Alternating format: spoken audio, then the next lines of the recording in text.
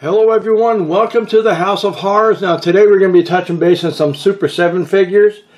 I did recently get the Mohawk Zombie in the Super 7 figure. I actually got two of them. I'm going to show you those two as well. So I'll show you the entire collection based on Super 7 here in a second. But these two literally just came in 5 minutes ago. So we're going to touch base on the Tarman as well as Trash. There is another one out there, but it's the Trash Zombie version. I might pick that up at a later date, so keep that in mind.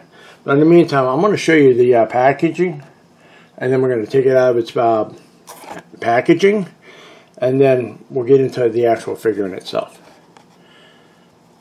Okay, that's Trash. Now that's Lania Quigley, and she's Trash. Okay, and that's the actual name of the character is Trash, but the when she turns into a zombie, obviously she's called Trash Zombie. And both of the backs on these things are exactly the same. Okay, it's all based off of the movie. I do got t-shirts based on these things too, okay. Super 7, okay. More brains, okay. Now with that one in mind, let's get this one here. This is Tarman, okay. He's the most popular character within this movie, okay. Everybody seems to want to pick these up. Now, there are actual figures out there and statues based on Tarman, but they're ridiculously expensive. They're way out of most price ranges. Alright, so with that in mind, I'm going to shut this down, pull this out of its boxes, and then we're going to look at the figure in itself. So I'll be right back. Okay, we're back. Okay, we're back. And I pulled them out of their packages. As you can see, the Tarman and Trash Zombie. Well, Trash in this case. And I also got the two Mohawk Zombies on here. Those guys were originally the original character in the beginning, where he's wearing the chain jacket and stuff. And he got bit in the head by the Tarman. Well, he ended up turning into this guy. Anyway, and the poster versions of Trash Zombies out there. You'll notice what I'm talking about. I do have the t-shirts based on that. I'm thinking about getting the actual Trash Zombie version of the Super 7 figure. I'll probably get that sometime down the line. But in the meantime, what I'm going to do is I'm going to show you all these figures. So we're going to shut this down here. Alright, and we're going to pull these guys off of here. I'm only going to show you the one Trash Zombie here. I mean, Mohawk Zombie. Because the other one's exactly the same. And they come with, like, the guts. But I left them in the room on the shelf, so.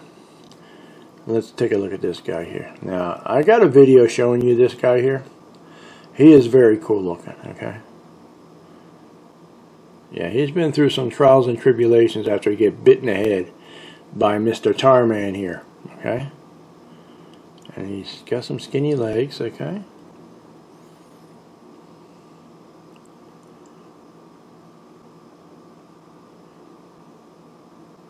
Enough about that guy. Let's move on to Trash. Okay? Alright, so now let me just give you a good look at that. Pull that back a bit. Alright, I'm going to give you a close-up look at this too. They did a really good job on this. Considering it's not super highly detailed because of the size of the figure, but when you look at it, you know it's Trash, okay? And there is that one scene, if you've never seen this movie, where she takes off all her clothes and she's dancing up on a tombstone. Everybody's like, yeah, go, do it, do it. And that's a famous scene. That's probably one of the famous scenes in the movie. Besides what he says. He's like, brains.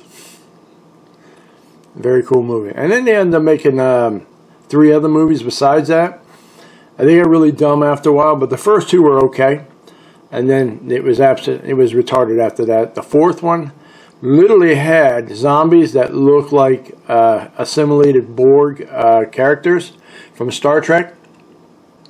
First time I ever seen that, I was like, holy crap, man, they look just like the Borg. Yeah, they have been assimilated. Now you notice there's little holes in the bottom of this. I'm sure you can probably use a NECA stand or something on these, but they are a little smaller than usual. So it's highly unlikely, but you can try. Okay, I never really tried. So the articulation on this is just like any other of the figures. The arm is fully extended, but it will not bend at the elbow. It will not twist at the hands, okay? They do move at the shoulders. The head does move, as you can see. All right. The legs move back and forth. There's no bending at the knees or the feet, okay? These are particularly small figures, but they are nicely detailed. They're a nice collection to my masks. I've got all 4 of the Trick or Treat Studios masks based on the Return of the Living Dead. Let's move on to Tarman. He's the most popular character within that movie besides Trash.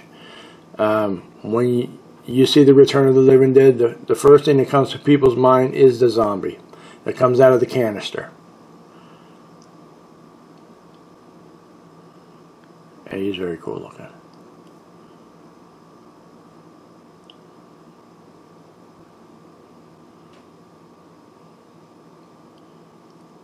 Again, he's got holes in the bottom of his feet. Articulation's the same way as Trash, okay? You can see a little bit of the skeletal formation in his back. Very cool. Now, they really did a nice job on the details on this, especially as small as it is. The color scheme is almost perfect, okay? Because usually when he comes out, because he's in the canister, but his head's sticking up, so that's the reason why it's a little light colored on the top.